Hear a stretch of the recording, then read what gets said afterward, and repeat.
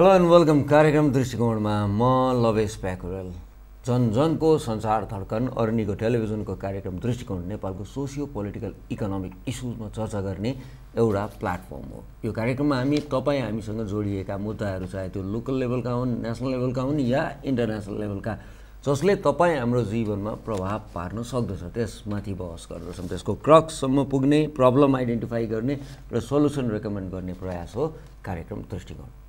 आजको कार्यक्रम दृष्टिकोणमा हामी एनालाइज गर्ने प्रयास गर्दछौँ नेपालको अबको फर्दर पोलिटिक्स। सशक्त सरकार बनेको छ नेपालको इतिहासमा पहिलो पटक भन्ने चर्चाहरू चलिरहेको छ। सबभन्दा बलियो सरकार, जनसमर्थन, जनताको एउटा विश्वास र पोलिटिकल्ली इक्वेसन मिलाएर बनेको सरकार बनेको छ। Weather there is a challenge for government or not, this is a major question.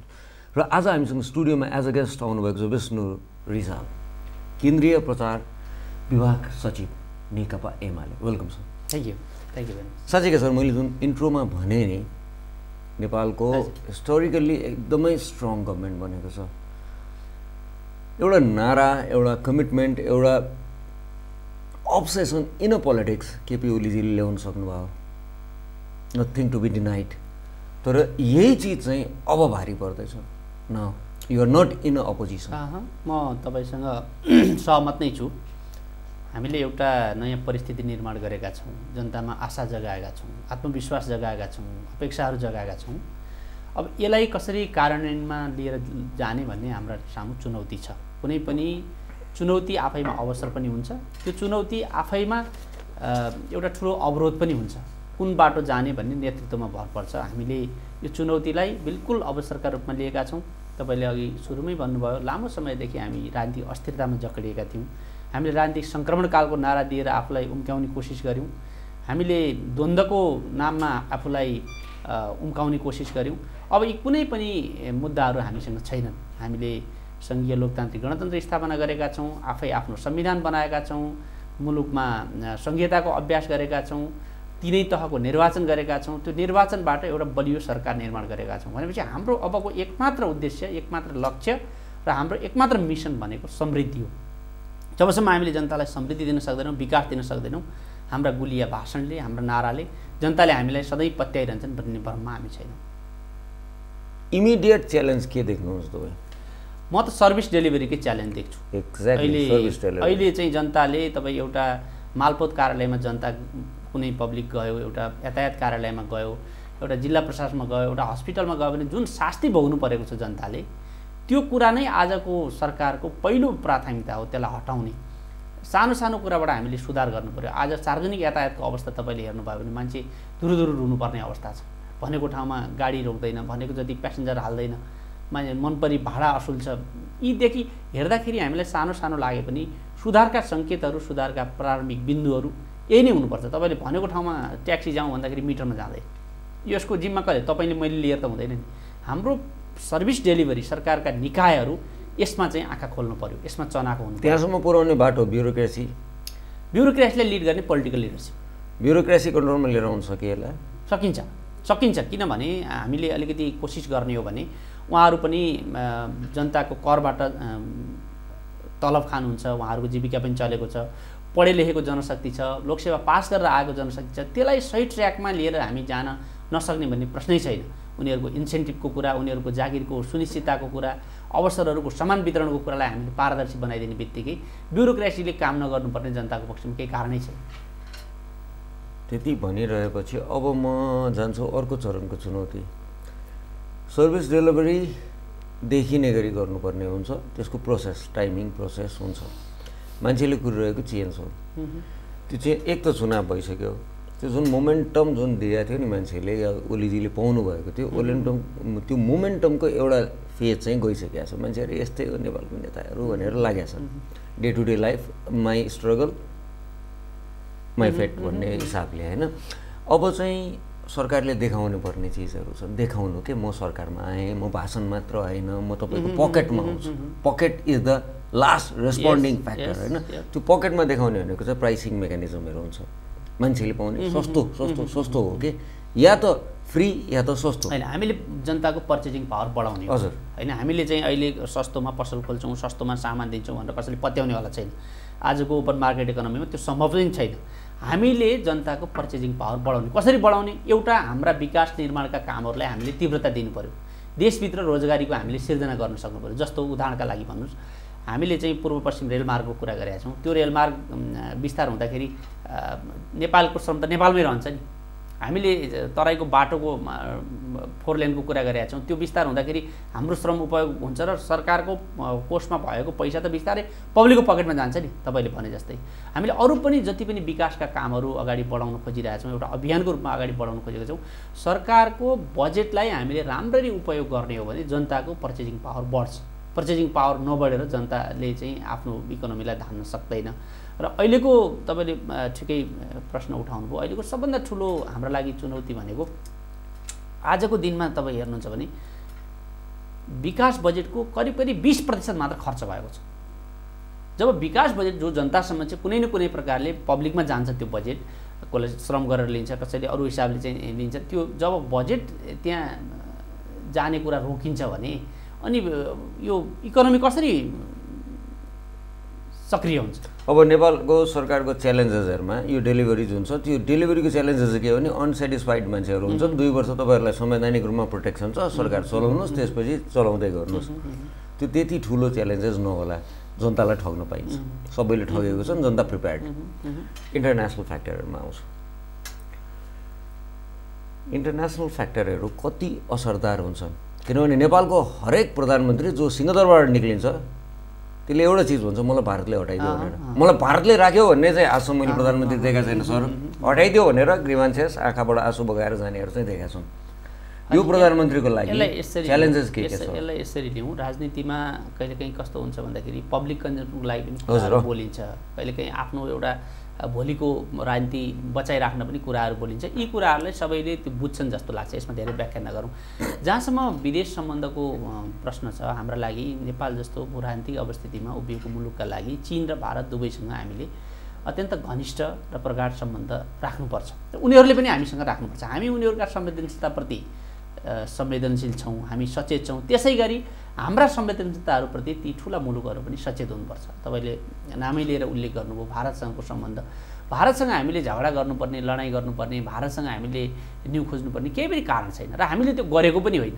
आफ्नो संविधान आफै बनाए बापत भारतले जुन खालको रवैया देखायो त्यसको प्रतिक्रिया मात्र व्यक्त भएको तपाईलाई चिमोट्यो भने तपाईले ऐया भन्नुहुन्छ हामीले ऐया मात्र भनेको केपी ओली त्यही बेला प्रधानमन्त्री हुनुहुन्थ्यो उहाँले जनताको बाणी बोल्नुभयो जनताले बुझ्ने भाषामा उहाँले कुरा गर्नुभयो राजनीति कूटनीतिका छानिएका शब्दहरूले जनताको त्यो चुलो निभेको पीडा व्यक्त गर्न सक्दैन थिए उहाँले बुझ्ने गरी जनताले जनताको भाषा बोल्नु भएको र म आजका बिन्दुमा तपाईको यो सञ्चार माध्यमबाट भन्न चाहन्छु नेकपा एमालेको एकजना कार्यकर्ताको हिसाबले केपी ओली कुनै देश विरोधी नेता होइन केपी ओलीलाई कुनै देशका विरुद्ध यहाँ जनता भड्काएर आफ्नो राजनीति गर्नु छैन धेरै लामो हिस्ट्री बोकेको नेता हुनुहुन्छ इतिहासदेखि नै उहाँले आफ्ना विचारहरू दृष्टिकोणहरू राख्दै आएको त्यसबापत बरु आलोचित भएको नेता हो उहाँले चाहिँ कसैसँग झगडा गर्नुपर्ने कसैलाई चिडाउनु पर्ने केही पनि कारण छैन हो हामी आफ्नो स्वाभिमानलाई अगाडि राख्न चाहन्छौँ हामी हाम्रो समृद्धिलाई अगाडि राख्न चाहन्छौँ हाम्रो विकास निर्माणको एजेन्डामा हामी सबैसँग हातेमालो गर्न चाहन्छौँ यो गर्दा त म भन्छु भारतकै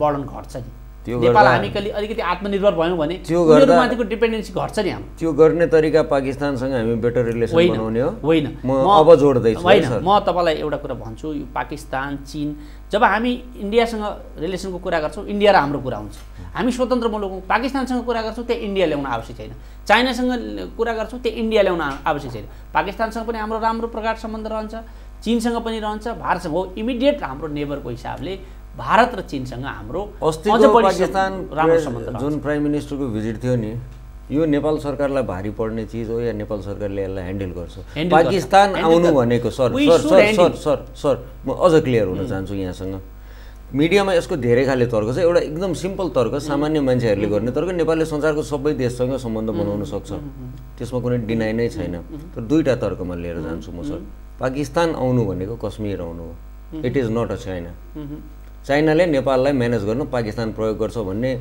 फन्डामेन्टल थ्योरीहरू जसले भनिरहेछन् तिनीहरूलाई ठिकै छ thank you for them Pakistan Nepal management गर्नुपर्ने अवस्थामा आफै पाकिस्तानले नेपालको म्यानेजमेन्ट कसरी गर्छ त्यो सेकेन्डरी पार्ट हो, चाइनाले नेपालको म्यानेजमेन्ट आफैले गर्दछ। तर पाकिस्तानसँग जुन किसिमले हामीले अहिले सम्बन्ध बनायौँ, चित्र नम्बर 1, चित्र नम्बर 2 त्यहाँ कश्मीर छ, this is a disputed area. म अर्को एङ्गलबाट यसलाई भन्छु, म त्यति भारी गहिराइमा जानै पर्छ जस्तो लाग्दैन।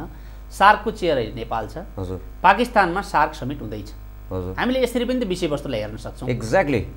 एक्ज्याक्टली। त्यसले गर्दाखेरि सार्कलाई बलियो बनाउने यहाँभित्र What is the use of SARC for Nepal? If a नाकाबन्दी imposed by India to Nepal and we cannot raise that voice in a SARC, हैन, bilateral dispute cannot be there, हैन, SARC लाई नेपालले advocacy गर्नुपर्ने पाकिस्तानको फेभरमा किन? We cannot use the SARC forum for the bilateral issue. Yes. Even Kashmir issue, even whatever the issues, bilateral issues, raise the issue. यो त्यहाँ जानै सक्दैन। यो दोस्रो कुरा हो, यसको चार्टर, यसको बडा पत्रकोमा जानुपर्छ, सबभन्दा ठुलो डिफेक्ट। हामी बडा पत्रमा जानुपर्छ, अरूमा जानुपर्छ, यता नजाउँ, यो के भयो, कस्तो भयो, अरूले के गरे। खाली मैले एउटा मात्र तपाईँलाई अनुरोध गर्न खोजेको, हामीले जब कुनै मुलुकसँग सम्बन्ध राख्दाखेरि, हाम्रो कुनै उच्च स्तरको भ्रमण हुँदाखेरि अर्को मुलुकलाई ल्याएर गजेक मजेक नगरौँ। एउटा रेडियो स्टेसन चलिरहेको बेला अर्को रेडियो स्टेसन लिएर जुधाइदिए जस्तो हो, त्यो कसैको कुरा पनि नबुझिने हुन्छ।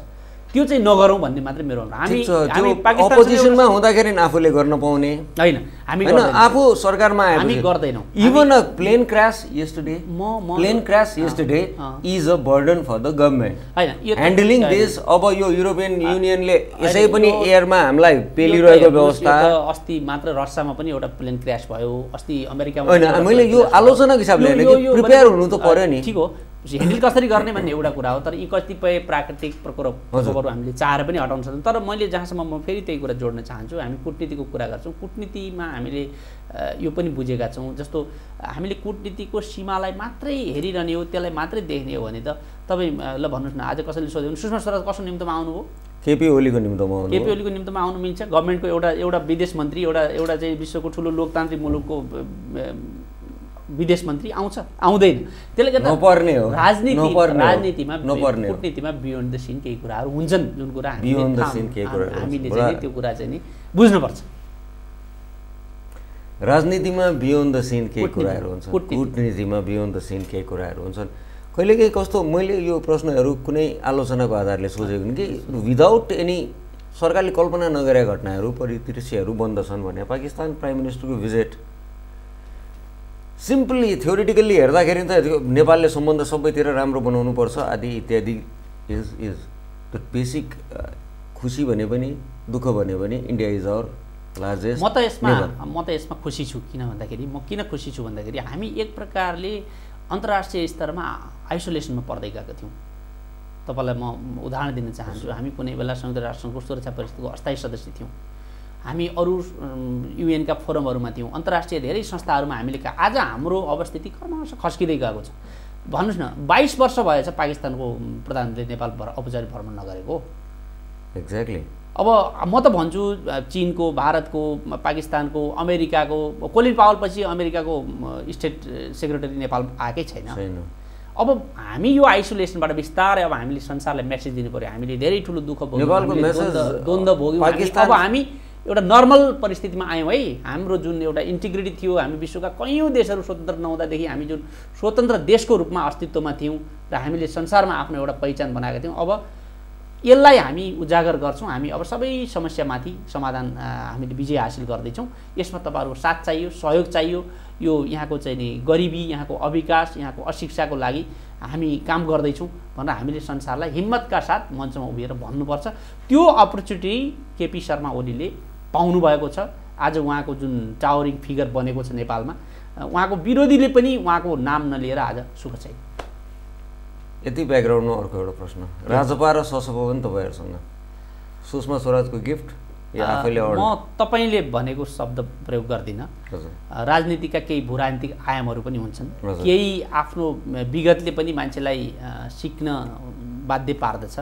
हिजो केपी ओलीका विरुद्ध मधेसी दलहरूले धेरै ठुलो आवाज उठाउनु भयो, एमालेका विरुद्ध, त्यसमा पनि विशेष गरी केपी ओलीका विरुद्ध। परिस्थितिले आज सबैलाई एउटा ठाउँमा ल्याएको छ कि रिथिङ गर्नुहोस्, देशको मुड के छ, जनताको मुड के छ, देशको जनादेशको अर्थ के छ, त्यो परिस्थिति उहाँहरूले पनि बुझ्नुभयो। र हामी म भन्छु, दोहोऱ्याउन चाहन्छु, हामी एउटा आफ्नो राष्ट्रिय छवि निर्माण गर्न चाहन्छौँ। मधेस पहाडलाई हामी जोड्न चाहन्छौँ र उहाँहरूका संवेदनशील विषयहरू यो तपाईँहरूले जोडिरहँदाखेरि नि पोलिटिकल्ली आफ्नो मन लाग्यो चुनाव जितेर आयो जोड्न पाइन्छ क्या आफ्नो आफ्नो सुविधाले गर्न पाइन्छ। केपी ओलीले संविधान संशोधन स्वीकार गर्दै हुनुहुन्छ कि मधेसीहरूले मधेसी शहीदको रगत बेचे?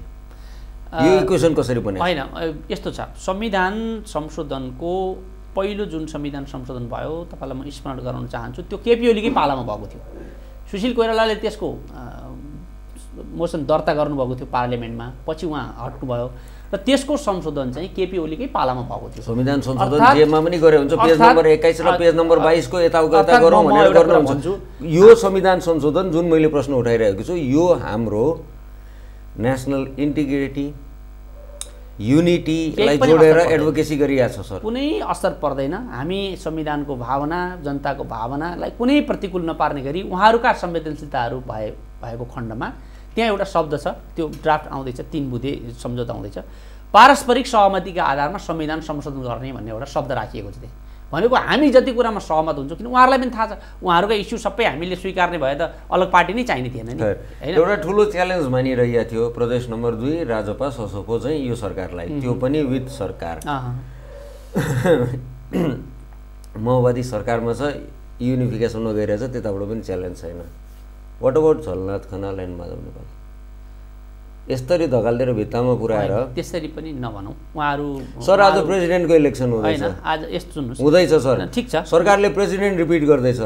What is the logic of repeating this president? म यसमा धेरै गहिराइमा जान चाहन्न। पार्टीमा पनि यस बारेमा धेरै छलफलहरू भएका छन्, तर जहाँसम्म तपाईँले नाम लिएको हाम्रो सम्मानित नेताहरू हुनुहुन्छ, उहाँहरू निर्णय प्रक्रियामा सहभागी हुनुहुन्छ, उहाँहरू सहितको निर्णय भएको छ र हाम्रो पार्टीको स्थायी समितिको बैठकले पार्टीको अध्यक्षलाई जे अधिकारहरू प्रत्यायोजन गरेको छ, ती अधिकार अन्तर्गत उहाँले चाहिँ सल्लाह गरेर उहाँहरूसँग माधव कुमार नेपाल गुट पछाडि पारिएको छ, फिजिकली देखिन्छ। Weather Madhav Kumar Nepal by due to the age factor बालुवाटारमा cake खाएर कन्भिन्स हुनुहुन्छ भने द्याट इज हिज इस्यु, तर त्यो गुटमा भाइब्रेन्ट पोलिटिक्स छ। यसरी पनि हेरौँ न, म तपाईँलाई यसलाई अर्को एङ्गलले भन्न चाहन्छु। जस्तो देशले आज एउटा अपेक्षा गरेको छ केपी ओलीसँग, मधेसी दलहरू हाम्रो नेतृत्वमा आउँदैछन्, माओवादी केपी ओलीको नेतृत्वमा एकीकृत हुँदैछ, यो बेलामा पार्टीभित्रैबाट हडल क्रिएट गर्नुपर्ने के कारण छ? इस्युमा डिफ्रेन्स आयो भने त हामी छँदैछौँ नि, हाम्रो केन्द्रीय कमिटीको बैठक छ, पोलिट ब्युरो बैठक छ, स्थायी समिति बैठक छ। यहाँ त भइरहेको चाहिँ के भन्दाखेरि कुनै कुनै व्यक्तिको विषयमा अलिकति चर्चा, फलानु मन्त्री भयो भएन, राष्ट्रपतिमा फलानुलाई दोहोऱ्याउने, यो त धेरै ठुलो नीतिगत कुरा होइन। हामी सर देशको कुरो हो, प्रेसिडेन्ट रिपिट जसरी भइरहेछ नेपालमा इस्यु उठाएको छैन। प्रेसिडेन्ट प्रेसिडेन्ट प्रेसिडेन्ट यस, एउटा प्रेसिडेन्ट डिस्प्युटेड भइसके पहिला, अर्को प्रेसिडेन्ट पनि डिस्प्युटेड छन्। नेपाली कांग्रेसको क्लेम थियो सेरेमोनियल राष्ट्रपति दोहोरिँदै नदोहोरिने भन्ने होइन। म तपाईँलाई उदाहरण दिन्छु, भारतमा 14 वटा भारतको पहिलो राष्ट्रपति राजेन्द्र प्रसाद दोहोरिनु भएको छ। हजुर, नदोहोरिने भन्ने होइन, राष्ट्रपति दोहोरिन्छ, राष्ट्रपतिहरू नदोहोरिने होइन। तर यहाँ केही प्रश्नहरू उठेका थिए, पार्टीमा चाहिँ छलफल भएको थियो र उहाँहरूले एउटा निर्णयमा पुगिसकेपछि त्यसमा धेरै छलफल गर्नु, किन उहाँको फेरि 2.5 वर्ष जति मात्रै टर्म भएको छ, उहाँको आफ्नै राष्ट्रपतिज्यूको पनि इच्छा, म एकचोटि मेरो फुल टर्म भएको भए 5 वर्ष भएको भए म रिपिट हुने थिइनँ भन्नुभएको थियो भन्ने सुनिन्छ। त्यसले गर्दा पनि अब उमेर पनि छ उहाँको। खैर अब यो पार्टलाई पनि आजै इलेक्सन छ, प्रेसिडेन्ट नेपालले पाउँदैछ, नयाँ नियुक्ति पनि हुँदैछ र हाम्रो राष्ट्रपति कुनै दल विशेष पनि हुँदैन राष्ट्रपति। यो चर्चालाई यही छोड्न चाहन्छु, अर्को चर्चामा लिएर जान चाहन्छु। विदिन द पार्टी एउटा यस्तो अचम्मको इक्वेसन, यो तपाईँहरूको युनिफिकेसनले चाहिँ के भइरहेछ भने सेन्ट्रल लेभलका लिडरहरू चाहिँ आफ्नो पार्टीमा कम पपुलर, अर्को पार्टीमा पकड। ओलीजीको पनि त्यही केस, प्रचण्डको पनि त्यही केस, क्यारी फरवर्ड गर्ने वामदेव गौतम र नारायण काजी श्रेष्ठ, यो चिप्स। इन्टर पार्टी र इन्ट्रा पार्टी इक्वेसन्स अचम्मको बनेको। Intra party week, enter party strong. यो त हेर्नु सुरुमा के हुन्छ, उत्साह हुन्छ, कस्तो होला भन्ने हुन्छ। मान्छे सधैँ चाहिँ एउटै तरकारी खाइरहेको बेलामा चाहिँ अलिक फरक तरकारी भयो भने मिठो लाग्यो, यो ठुलो कुरा होइन। फेरि अहिले यो राम्रो ठिकै पनि छ, यसले चाहिँ परम्परागत गुटहरू इन्ट्याग रहन्छन्। पार्टीमा दुईवटा पार्टी एक भएपछि पनि एमालेको एउटा गुट, माओवादीको एउटा गुट बाँकी रहन्छ भने त किन गर्नु पर्यो? त्यो त पार्टीकै बिचमा गठबन्धन मात्रै गर्दा पनि हुन्थ्यो नि। त्यसले गर्दा तपाईँले भने जस्तै हो भने पनि घुलमिल हुनु राम्रो छ, नेताहरू एकअर्का बिचमा पहिचान हुनु, एकअर्का बिचमा चाहिँ लोकप्रिय हुनुले यसले त पार्टी एकतालाई झन् सहज बनाउँछ जस्तो लाग्छ मलाई। कहाँ पुग्यो त त्यो सहज? अब हामी सम्भवतः 22 अप्रिल नेपाल कम्युनिस्ट पार्टीको स्थापना दिवस पारेर हामी देशव्यापी रूपमा भव्य कार्यक्रमहरू गरेर पार्टी एकताको घोषणा गर्छौँ। अहिले त्यही गृह कार्य भइरहेको छ। दुईवटा कार्यदल छन्, तपाईँलाई थाहा छ।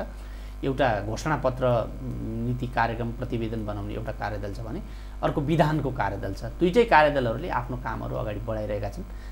विधानको चाहिँ दफावार छलफलहरू सुरु भएको छ। विधानको अहिलेको लक्षणहरूमा एउटा प्रश्न राखौँ है म। तपाईँले भनेको एक्सप्लेनेसन मैले देखेको लक्षण पत्रिकामा आउने फोटो जबज र मालेमा मिलेर न्यू लिबरलिजम क्रिएट हुँदैछ होइन। त्यो प्रधानमन्त्री सबभन्दा बढी नजिक पुँजीपतिहरूसँग होइन, फेसबुक हेर्नुहोस् फोटो आउँछ होइन। यस्तो छ जस्तो उनीहरूले अहिले त के छ भने शुभकामना बधाई दिने क्रम छ। जस्तो एफएनसीसीआईको त्यही काम गर्नु थियो भने पुरानो प्रधानमन्त्रीलाई त्यत्रो आलोचना गरेर गयो के याद गर्नु पर्दैन भने यस्तो जस्तो कर्सी मैले तपाईँलाई चाहिँ तपाईँलाई शुभकामना छ यही कर्सी सर। यसले त दुख्छ नि भोट दिनेलाई। बाफ्रे जनतालाई परिवर्तन दिन्छु भनेको त्यही सिस्टमबाट दिन्छ। जनताले पनि ग्रिट गरिरहेको छ हाम्रो प्रधानमन्त्रीलाई। जनताले पनि तपाईँ सामाजिक सञ्जाल हेर्नुभयो गर्नुभयो भने आज कति धेरै समर्थन देखिन्छ हाम्रो प्रधानमन्त्री सर। त्यसले डिनाइ गरेछ, कसले डिनाइ गरेछ? त्यसलाई डिनाइ गरेछ छैन सर। 2/3 अझ मोर देन 2/3 इतिहासकै पहिलो स्ट्रङ प्रधानमन्त्री हुनुहुन्छ। फिल द रेस्पोन्सिबिलिटी भनेको छ। त्यसमा म कुनै कम्प्रोमाइज देख्दिनँ। गएर मान्छेले एउटा फुलको बुके दिँदैमा त्यसैको पक्षमा सबै काम हुन्छ। पुँजीपति यो न्यू लिबरलिजम आयो, पुँजीपतिको पक्षमा प्रधानमन्त्री हुनुहुन्छ, नजिक हुनुहुन्छ भन्ने कुरा अर्थ लाग्दैन। किनभने जनताको नेता जनताको प्रतिनिधि भएपछि त्यहाँ आउने भेट्ने एउटा त्यसको एउटा कस्टमरी हुन्छ। एउटा रेगुलर बेसिसमा पनि केही कुराहरू जस्तो अब एम्बेसडर गएर भेट्छ, फरेन डिग्नेटरी आएर भेट्छ, कुनै एफएनसीसीआई भन्नुहोस् अथवा अर्को सिएनआई भन्नुहोस्, कुनै संस्थाहरू जुन हाम्रो प्रतिनिधित्व गर्छन्। किन हामीले फेरि पनि राष्ट्रिय पुँजी प्रविधिको विकास नगरी प्रयोग नगरी त आजको बिन्दुमा सरकारले मात्रै सारा संसार त चलाउन सक्दैन नि। हामी समाजवादी अर्थतन्त्रमा विश्वास गर्छौँ र पनि म तपाईँलाई भन्छु 2049 सालमा जननेता मदन भण्डारीले अघि सारेको जनताको बदली जनवादको 14 विशेषता मध्ये एउटा विशेषता विदेश राष्ट्रिय पुँजीको प्रवर्धन, राष्ट्रिय पुँजीपतिहरूको रक्षा र अन्तर्राष्ट्रिय पुँजी तथा प्रविधिको उपयोग भनेर उहाँले चाहिँ क्लियर कट त्यो बेला त्यो आजको भन्दा धेरै चुनौतीपूर्ण बेलामा पनि भन्नुभएको छ। हामीले सर अब चाहिँ बेला आयो कमसेकम यतिको आफूलाई लेफ्ट पनि भन्ने क्लेम गर्ने हैन। क्लेम होइन, हामी त कम्युनिस्ट नै हो। त्यसमा के छ? Time to indicate that claim होइन भने चुनाव लड्नको लागि लेफ्ट हामी गर्ने हाम्रा नीति। अब वैदेशिक पुँजी र राष्ट्रिय पुँजी बडा सुनियो के सुने यो जार्गन लेफ्टसँग जति जार्गन चाहिँ कङ्ग्रेससँग हुन्थ्यो भने जिन्दगी चुनाव हार्दैन थियो होला है। त्यति धेरै जार्गनहरू छन्। अब गर्ने बेला हो। पहिला सुरु basic एजुकेसनमा foreign investment right or रङ के हो? एडमिसन आउँदा थर्काउने अहिले पनि अब बन्द सुरु भएको छ सर। थर्काउने स्टुडेन्ट युनियन्स प्रयोग गरेर पैसा खाने अनि डुबाइरहने। रिजल्ट दिनुहोस् भने मैले पहिला सुरु एडमिसनको सिजन छ। तपाईँसँग एग्री यसमा यी भएका विकृतिहरू हामीले सुरुमै चर्चा गऱ्यौँ नि। यो कहीँ पनि छैन, केही पनि छैन समस्या भन्ने होइन। यी भनेका बाई प्रोडक्ट हुन्। यो चाहिँ पोलिसी इरर होइन, यो चाहिँ हाम्रो एक्जिक्युसन इरर हो। हामीले चाहिँ कार्यान्वयन गर्न सकेका छौँ। जस्तो भनौँ न कुनै कानुनले कुनै नियमले फलानले चाहिँ बन्द गर्यो भने बन्द हुने भन्ने छ र तर भइरहेछ बन्द भइरहेछ। विप्लव माओवादीको विद्यार्थी सङ्घले अस्ति बन्द गर्यो, बच्चाहरू चाहिँ स्कुलको गएको गेटबाट बच्चाहरू फर्किनु पर्यो भनेपछि त्यो त विप्लवले मात्र। अब बाँकी छ नि यो त एउटा हामीले कसरी एक्जिक्युसन गर्छौँ, कसरी एडमिनिस्टर गर्छौँ मुलुकलाई भन्ने मूल कुरा हो। त्यो कुरालाई हामीले हाम्रो नीतिसँग जोड्नु हुँदैन। त्यो कुरालाई नीतिसँग जोड्नुहुन्न। त्यो कुराले मलाई चाहिँ असर पर्छ। म भनेको जनता स्योर। मेरो प्रश्न आज यो कमन हरेक घरको मान्छेले ओहो भनेर हेरिरहेछ। So this is what a delivery called. मैले भने नि त्यसमा समस्या चाहिँ मैले सुरुमै तपाईँलाई बताएँ। त्यसमा समस्या छ डेलिभरीमा। पब्लिक सबै ठाउँमा हामीले अघि पनि चर्चा गऱ्यौँ। धेरै सबै ठाउँहरूमा अहिले चाहिँ मान्छे फेयरली काम भइरहेको छैन। मान्छे चाहिँ तपाईँ जस्तो कुनै ठाउँमा जानुभयो, तपाईँले परीक्षा दिनुभयो, तपाईँ फेल भए पनि तपाईँले थाहा पाउनु पऱ्यो वाइ आई वाज फेल्ड। त्यो ट्रान्सपेरेन्सी पब्लिकले थाहा पाउनु पऱ्यो कि। आज म तपाईँलाई हिजोको एउटा घटना सुनाउँछु। शिक्षण अस्पतालमा एउटा बच्चाको एमआरआई गरेको थियो। त्यो रिपोर्ट आउने भनेको थियो 12 बजे। मलाई त्यो मान्छेले फोन गरेर के भन्यो भने यो रिपोर्ट 8 बजे मगाइदिनुहोस् भने। मैले पनि त्यसको प्रोसिडियर होला, त्यसको डक्टर आउला, त्यो हेर्ला भनेको मान्छेलाई विश्वासै छैन कि तपाईँ यो संस्थाहरूप्रति। यो आउँछ फेयरली आउँछ 12 बजे भनेको यसमा चाहिँ टाइम लाग्छ भन्ने पनि छैन। अब मैले त उसलाई भने सम्झाएँ तर अर्को कोही आएर 10 बजे दिदी होला अर्कोलाई उसले देख्यो होला छेउको मान्छेले। हो यो कुरा रोक्नु पर्यो कि किन जस्तो आज लोकसेवा आयोग भन्यो भने सामान्यतया लोकसेवा आयोग भन्यो भने त्यहाँ चाहिँ नि सोर्स फोर्स लाग्दैन है, त्यहाँ फेयर हुन्छ भन्ने हामीले बनाएको त हो, हामीले बनाएको त हो नि, होइन एटलिस्ट एउटा त सकिन्छ भन्ने छ नि। हो यस्तो कमसेकम संस्थाहरूमा हस्पिटलमा जानुहोस् तपाईँ, अर्को कुनै ठाउँमा जानुहोस् तपाईँ चाहिँ नि, मैले अघि भने जस्तो मालपोतमा, नापीमा, अर्को कुनै यातायात कार्यालयमा जहाँ जिल्ला प्रशासन कार्यालय जाँदाखेरि थाहा पाउनु पऱ्यो। तपाईँलाई चाहिँ जस्तो तपाईँ 12 बजी जानुभयो, क्यु छ 200 जनाको, तपाईँलाई थाहा हुनु पऱ्यो कि मेरो 3 बजी पालो आउँछ। यसमा त्यो विश्वास र त्यो विश्वास भनेको त डेलिभरीले र कन्ट्रोलले गर्ने हो। सर्म चर्चा जारी नै राख्नेछु, तसो पनि चर्चा जारी नै हुने छ। हामीसँगै रहनु होला। अहिले भने पालो भएको छ छोटो विश्रामको।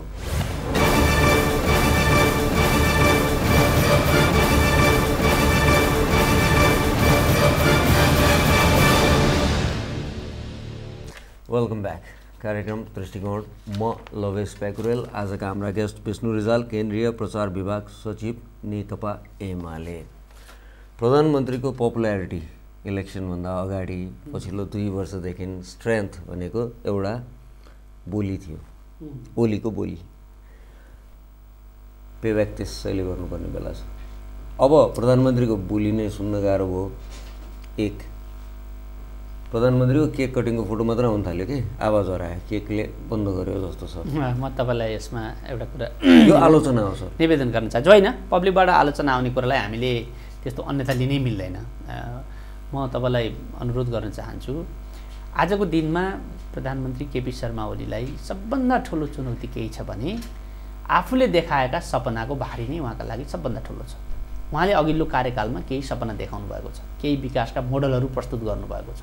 त्यति बेला सरकार 9 महिनामा गिर्यो र मान्छेलाई हामीले भन्न पनि पायौँ, निर्वाचनमा हामीले भन्यौँ पनि, र जनताले धेरै हदसम्म पत्याए पनि हामीलाई कि हामी यी कामहरू गर्ने थियौँ, हामीलाई सरकारमा बस्न दिएन, हामीलाई काम गर्न दिएन, त्यही भएर हामीले काम गर्न सकेनौँ, अब हामीलाई बहुमत दिनुहोस् भनेर हामी जनता समक्ष गएका थियौँ। जनताले हाम्रो कुरा धेरै हदसम्म सुने। अब म भन्छु यो आर्थिक वर्षमा जुन नयाँ आउँछ, यो 75-76 को आर्थिक वर्षमा कुनै नीति कार्यक्रमै चाहिँदैन सरकारको। जे उहाँले अघिल्लोचोटि ल्याएको नीति कार्यक्रम छ त्यसलाई उहाँले राम्ररी इम्प्लिमेन्ट गरिदिनु भयो भने जनतालाई पुग्छ। र मलाई लाग्छ आज प्रधानमन्त्रीले जुन मन्त्री परिषदको खाका बनाउँदै हुनुहुन्छ, जस्तो टिम बनाउँदै हुन्छ, इभन आफ्नो सचिवालय पनि जसरी उहाँले सुविधापूर्ण छनौट गर्दै हुनुहुन्छ, यी सबै कुराले प्रधानमन्त्रीमा बेग्लै खालको कमिटमेन्ट र आफ्ना एजेन्डाहरूप्रति, आफ्ना सपनाहरूप्रति असाध्य राम्रो उत्तरदायित्व छ भन्ने। प्रधानमन्त्रीको पारा हेर्दा डिक्टेटरसिप नेपाली कङ्ग्रेसले चाहिँ जनतालाई बुझाउन सकेन, अधिनायकवाद आउँछ भनेर अदालतलाई डिनाइ गर्दै हुनुहुन्छ, अदालतलाई धम्काउँदै हुनुहुन्छ, एउटा नेसनल डेडीले उहाँलाई साथ दिएको अवस्था देखिन्छ।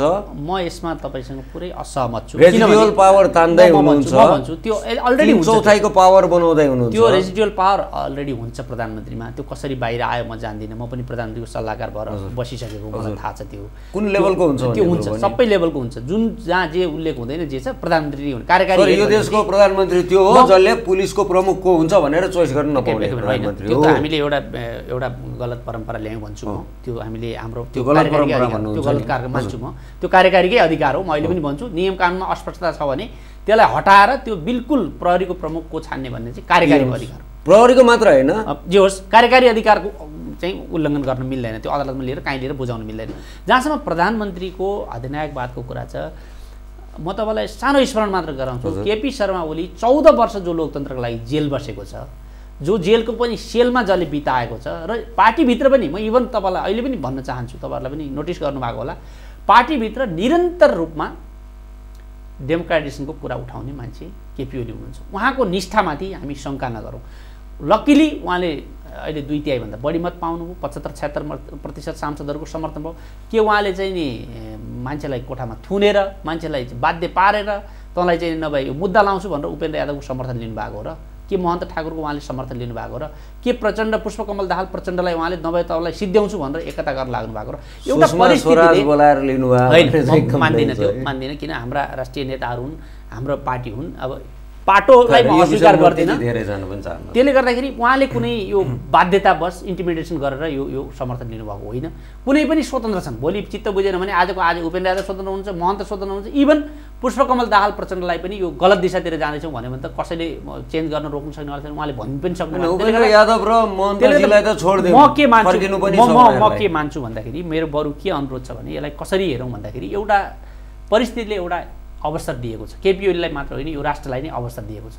त्यो राष्ट्रलाई त्यो अवसर उपयोग गर्ने मूल पात्रको रूपमा केपी ओलीले राम्ररी उपयोग गरिदिनु भयो भने तपाईँ हामी यो देशलाई नै फाइदा हुन्छ। अब फेरि म बटम अफ द प्रोग्राममा चाहिँ देखिने सरकार चाहियो, फिल गर्न सक्ने सरकार चाहियो। वामपन्थी भनेपछि वामपन्थी समाजवाद भनेको छ नि, वामपन्थी समाजवाद कस्तो हुन्छ सर? त्यसको एउटा अब हाम्रो चर्चा एउटा रेडियोमा बिहान सुनिन्छ कि सुनको भाउ यति, डलरको भाउ यति, होइन, तरकारीको भाउ यति, यो तीनटाबाट जिन्दगी सुरु हुन्छ। Those are the price rate which is never never never practically receive by us. सुन्नुहोस् न, यसमा के म तपाईँले अघिकै कुरा दोहोऱ्याउनु भयो, मैले पनि अघिकै कुरा दोहोऱ्याउनु पर्ने हुन्छ। म के भन्छु भन्दाखेरि यसका लागि हामीले आर्थिक क्रियाकलापहरू बढाउनु पर्यो, देशमा जनताको आर्थिक जीवनस्तर माथि उठाउनु पर्यो। तपाईँले यहाँ सुन चाहिँ 200 रुपियाँ किलो नै दिनुभयो भने जनताले 100 रुपियाँ कमाउँदैन भने त्यो सुन के गर्छ, के काम छ? अथवा तपाईँले भनौँ न, त्यसका लागि हामीले के गर्नु पर्यो भने म एउटा उदाहरण दिन्छु तपाईँलाई। मैले अस्ति अर्थ मन्त्रालयको एउटा डाटा हेरेको, गत वर्ष 65 करोडको चाहिँ तास मात्रै इन्डियाबाट नेपालमा आएछ। कुखुराको अन्डा अहिले हामी पुरै भारतको बजारमा निर्भर छौँ। मासु एक वर्षमा अर्बको मासु चाहिँ बाहिरबाट ल्याउँछौँ हामी। भनेपछि मैले भनेको मेरो भनाइ के छ भने हामीले यस्ता केही पकेट एरियाहरू छुट्याउनु पर्यो, जो कुरा हामीले आयात गर्न बन्दै गरिदिनु पर्यो। जस्तो फुलको फुलको व्यापार उदाहरणका लागि कि फुल हामी फुलाउन सक्दैनौँ होइन, यो आयात रेस्ट्रिक्सन लाउने कुराहरू हामी कति सक्छौँ कति होइन। मैले भनेको रेस्ट्रिक्सन अब हामी डब्लुटिओमा छौँ, केमा छौँ, हाम्रो अर्को होला, हाम्रो पोलिसीमा पनि छैन, हामीले साइन गर्दैछौँ, हामीले केही पोलिसी त हाम्रो ल्याउँछ। जस्तो भनौँ न, हामी कृषि प्रधान देश भनेका छौँ, कृषिमा अर्थतन्त्र कृषिमा आधारित अर्थतन्त्र भनेका छौँ। 10% के कुरामा हामी आत्मनिर्भर बनाउँछौँ। डब्लुटिओले पनि सबै चिजले 10% प्रोटेक्सन हामीले गर्न चाहिन्छ। जस्तो म भन्छु, कुखुरा के हामी उत्पादन गर्न सक्दैनौँ, अन्डा हामी उत्पादन गर्न सक्दैनौँ, मासु हामी उत्पादन गर्न सक्दैनौँ। सो यसलाई सेफगार्ड मेजर भनिन्छ, नेपालले आइडेन्टिफाई गर्नु पर्यो। मलाई सेफगार्ड मेजर कहाँ छ? मलाई यो चिज चाहिँ म गर्छु, सेफगार्ड मेजर चाहियो होइन। त्यसले गर्दा के हुन्छ, जनताको रोजगारीको पनि अवस्था बन्छ, आफ्नो देशको अर्थतन्त्र पनि माथि हुन्छ। कमसेकम पैसा त आफ्नो देशभित्र जान्छ। 65 को आजको दिनमा हामी चाहिँ इन्डिया नभए हाम्रो चाहिँ सास आउँदैन, यस्तो हुँदैन भनेका छौँ, नाकाबन्दी लगायो, त्यो पनि हामीले पीडा भोग्यौँ, हामी डिपेन्डेन्ट छौँ इन्डियामा। तर आज विश्वको सबैभन्दा बढी इन्डियाले रेमिटेन्स रिसिभ गर्ने देश मध्ये नेपाल हो। आज इन्डियाको व्यापार बिजनेस आज नेपालसँग हुने होइन भने इन्डियासँग चाहिँ इन्डिया धेरै घाटामा पर्छ। यो कुरा हामीले यो कुरो हामी नेपालीले त बुझेको छ सर। मैले जति जुन त पोलिटिकल्ली नेपाललाई इन्डिया डिपेन्डेन्ट भन्छ नि, that is maybe the politics is dependent है, पैसा आउला कि शक्ति आउला। I am not dependent. म नेपालको 3 करोड जनतालाई रिप्रेजेन्ट गरिरहेको छु। यो पेन इन्डियन हो भने मैले किनेको हुँ सर, दान लिएको होइन, स्कलरसिपमा लागि एप्लिकेसन गरेको पनि होइन। So this is my purchasing होइन। म इन्डिया डिपेन्डेन्ट होइन, म इन्डियाको ग्राहक हुँ, विथ रेस्पेक्ट पैसा तिरेर गर्छु। यो बुझाइलाई मान्नु पर्यो, रिभर्स गर्नु पर्यो। यसलाई चाहिँ म के भन्छु भन्दाखेरि हामीले फेरि जोड दिन चाहन्छु, आफूले गर्न सक्ने काममा पनि आफूले नगर्ने, आफूले चाहिँ आफ्नो खुट्टामा उभिन नसक्ने। अनि हाम्रो अर्थमन्त्रीहरूको सबैभन्दा ठुलो सफलता के मानिन्छ भन्दाखेरि यति प्रतिशतले भन्सार वृद्धि गरे। सर यो तपाईँको अर्थमन्त्री आउनु भएपछि अस्ति कति करोडले राजस्व एकै दिनमा बढ्यो भन्ने समाचार थियो। टाइट गरेर त्यहाँ भएका लुपहोलहरू टालेर त्यो केही भएन। त्यो टाइट गरेर होइन सर, कलकत्ता पोर्ट 15 दिनसम्म डिरेल भएको थियो, शिपमेन्ट एकैचोटि आयो, सामान बढाएर। अनि अर्थमन्त्रीको सफलता यति प्रतिशत, त्यो राजस्व बढाउनु भनेको त पैसा विदेश गइरहेछ त्यो मात्रामा हाम्रो, त्यति हो। त्यो कुरामा हामीले चाहिँ हाम्रो अर्थतन्त्रको अबको दिशा म भन्छु राजस्व घटाउने नीति लिनु पर्यो। हाम्रो भन्सार राजस्व, भन्सारमा हामीले भनेको मतलब के भन्दाखेरि हामीले आफ्नो खुट्टामा उभिन सक्ने, आफूले गर्न सक्ने उत्पादन चाहिँ नेपालमा गर्नु पर्यो। एउटा सिरियस कुरो सर, नेपालको रेभेन्यू प्याटर्न हेर्ने हो भने यस्तो पेथेटिक सिचुएसन छ। 70% चाहिँ रेभेन्यू यो इम्पोर्ट ड्युटी ट्याक्स र प्लस भ्याट भित्र आएर ट्रान्जेक्सन हुने पनि त त्यही हो नि। त्यसले 70% को स्ट्रक्चर दिन्छ। टोटल 100% रेभेन्यू चाहिँ हाम्रो साधारण खर्च, अस्तिको साधारण खर्च नभ्याउने थियो। अब यो फेडरल साधारण खर्च, यो त अर्को समस्या छ हामीलाई। अब तपाईँको देशमा तपाईँको प्रधानमन्त्री बिजी इन सिंहदरबार के गर्दै हुनुहुन्छ कसैलाई थाहा छैन। World bank busy, discussing with the प्रदेश सरकार तपाईँहरूलाई के चाहे काउन्टर त भइसक्यो सर तपाईँलाई अब यो पनि एउटा कति सिरियस हुनुहुन्छ कति हुनुहुन्छ छौँ हामी सिरियस छौँ हामीले हेर्नुभयो देख्नुभयो हाम्रो परराष्ट्र मन्त्रालयले अलिकति कन्सर्न पनि जाहेर गरेको छ कुनै एक दुई देशका राजदूतहरू भ्याली बाहिर गएर मुख्यमन्त्रीसँग भेट्नुभयो हाम्रो जानकारी बिना भन्ने उहाँहरूले चाहिँ थाहा पाएपछि सर्कुलर पनि गर्नुभएको छ त्यसलाई हामी व्यवस्थित गर्दै गरौँ। अर्को एउटा तपाईँले अघि पनि एकचोटि भन्नुभयो प्रधानमन्त्री सिंहदरबारमा सुतेर बस्नुभएको छैन प्रधानमन्त्रीले केही जरुरी गर्नुपर्ने कामहरू थिए जस्तो विश्वासको मत लिनुभयो सभामुखको चयन भयो राष्ट्रपतिको चयन भयो उपराष्ट्रपति चयन यी केही गर्नुपर्ने कामहरू फन्डामेन्टल कुराहरू गरेपछि सेटअप गरेपछि उहाँ अब मलाई लाग्छ 2-3 गतेभित्र मन्त्री परिषदले पनि पूर्णता पाउँछ मधेसी दलहरूसँग पनि एउटा सहमतिमा हस्ताक्षर हुन्छ र त्यसपछि मुलुकले एउटा गति लिन्छ फिल गर्ने सरकार कहिले पाउँछु भन्ने मात्र हामी गर्छौँ जनताले हेर्नुस् त्यो फिल कसरी हुन्छ जनताले मैले तल बटमबाट जनताले आशा गरेका छन् जनताले अपेक्षा गरेका छन् हामीसँग र जनताले हामीप्रति विश्वास गरेका छन् त्यो च्यालेन्ज हाम्रो अब हामीले दिनु पर्यो जनतालाई देखिने सरकार ल सरकार म भन्छु तपाईलाई म एउटा उदाहरण दिन चाहन्छु हामीले अलि समय पहिला हेर्यौं भने जनताले 2 चोटी सरकार महसुस गर्थे एकचोटी नागरिकता लिन केही त्यो लाल पूर्जा सालपूर्जा लिनु पर्यो भने सरकार चाहिन्थ्यो अर्को एकचोटी बदमासी गर्यो गाउँमा केही भने पुलिस आउँथ्यो जनता र सरकारको सम्बन्धै थिएन 51 सालमा नेकपा एमाले नै त्यस्तो पार्टी हो जसले ल्याएको विकासको एउटा अवधारणाले सरकार भन्ने चिज छ है यो हामीसँग हुँदो रहेछ हाम्रा लागि सरकार हुँदो रहेछ 100 रुपैयाँ दिएर एउटा सुरु गरेको सानो काम थियो त्यो तर त्यसले एउटा सोशल इम्प्याक्ट यस्तो दियो पब्लिकको सेन्टिमेन्ट यस्तो बनायो 3 लाख रुपैयाँ बजेट दिएको थियो एउटा गाउँ विकास तर तपाईको अर्थमन्त्रीले त सामाजिक सुरक्षा किसिमका खर्चहरू चाहिँ फिजिकल क्याशमा गर्नुहुन्न भन्ने कुरा बोल्दै हुनुहुन्छ हैन फिजिकल उहाँ बडा वर्ल्ड बैंक हैन फिजिकल क्याशमा नगर्ने भन्ने शब्द बोल्दै हुनुहुन्छ हामीले नै अघिल्लो अरु फाल्टु खर्च जम्मै फिजिकल क्याशमा गरौँ त टेबल मुनिबाट गरौँ बल्ल बल्ल नेपालको सरकारले अलिअलि सामाजिकमा गर्छ हैन यो चेन्ज हुँदैन यो उहाँले कुन रूपमा भन्नुभयो के भन्नुभयो यो हाम्रो पार्टीको कुरा हो हाम्रो नीतिको कुरा हो घोषणापत्रमा हामीले जनता समक्ष लिएर गएको बाचाको कुरा हो त्यो घोषणापत्र जनताबाट अनुमोदन भएको छ हामी फेरि अर्को पनि चुनावमा जानु छ अर्थमन्त्रीजी जानुहुन्छ जानुहुन्न अर्को उहाँहरूको कुरा भयो हामी यो कुराबाट दायाँमा हुँदैन तर खाली यो चाहिँ अस्ति जुन अनुत्तरदायी ढङ्गले घोषणा गरेको छ बिना बजेट बिना नीति बिना कार्यक्रम बिना रिसोर्स गरेको छ यसलाई हामी व्यवस्थित गर्छौँ र यसलाई एउटा फर्म्याटमा लिएर जनताका यसलाई सुन्नुहोस् यसमा अर्को पनि एउटा नोटिस गर्नुपर्ने कुरा जस्तो अघिल्लोचोटि केपी शर्मा ओलीको गभर्मेन्ट भएको बेला 2000 पुग्यो सामाजिक सुरक्षा भत्ता अर्थमन्त्री विष्णु पौडेलले त्यसलाई 2000 पुर्याउँदाखेरि उहाँले एउटा डिसिजन गर्नुभएको छ अब यो मिसयुज नहोस् भनेर खाता खोलेर मान्छेको खातामा पैसा हालिदिने भयो के विकृति भन्दाखेरि 50 जना मान्छे मरिसकेको हुन्छ एउटा गाउँमा अनि त्यो गाउँ गाविसको सचिव अर्को मिल्छ र अनि सामाजिक सुरक्षा भत्ता 2 वर्ष 3 वर्षसम्म चाहिँ लिँदै गर्छ त्यो होइन खाता खोल्ने र खातामा हालिदिने हो यसो हुँदाखेरि मान्छेले के भन्छ दुःख भयो बुढाबुढी चाहिँ नि आउन सक्छ भनेपछि अहिले त्यति बेलाकै गभर्मेन्टले के निर्णय गरेछ भन्दाखेरि प्रत्येक स्थानीय तहमा बैंक एउटा रहनुपर्छ सो त्यो मिसयुज भन्ने चिजहरू छन् नि एकदमै सुन्दा मजा आउँछ के सुडान घोटाला मिसयुज थियो नि हैन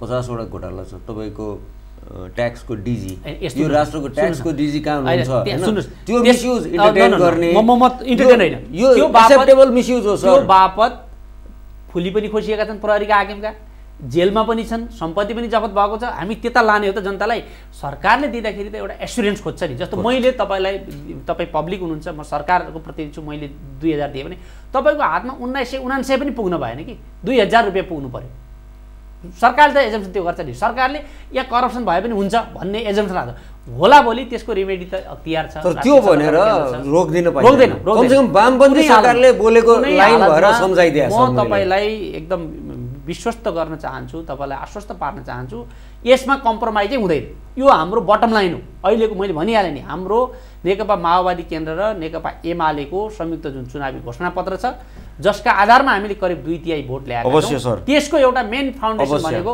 हामीले नागरिकलाई बाचा गरेका छौं हामी सामाजिक सुरक्षाको यो भत्ता त भइहाल्यो यो त फिजिकल क्याश भयो यसबाहेक शिक्षाको स्वास्थ्यको हामी गर्छौं भनेर हाम्रो प्रतिबद्धता छ र 5 वर्षपछि मलाई लाग्छ म आशा गर्छु 5 वर्षपछि यसै गरी तपाईहरुसँग कुरा गर्न पाइयो भने शिर ठाडो पारेर हाम्रो घोषणापत्रमा यो चिज थियो हामीले यो गर्यौं भनेर हामी भन्न सक्छौं थ्यांक यू सर कार्यक्रमलाई समय दिनुभयो धन्यवाद सरकार वामपन्थी छ सोशल सेक्युरिटी नेपाललाई चाहिने छ जसले जस्तो एडभोकेसी गरे पनि सोशल सेक्युरिटी त्यो चिज हो जुन सरकारले दिनुपर्दछ कमसेकम वामपन्थी सरकारबाट आश गर्न सकिन्छ गेस्टले भने जस्तै 5 वर्षभित्रमा उहाँसँग यो विषयमा चर्चा गर्न पाइयोस् र थ्यांक यू भन्न पाइयोस् आजको कार्यक्रम यति नै मलाई पनि आज्ञा दिनुहोस् नमस्ते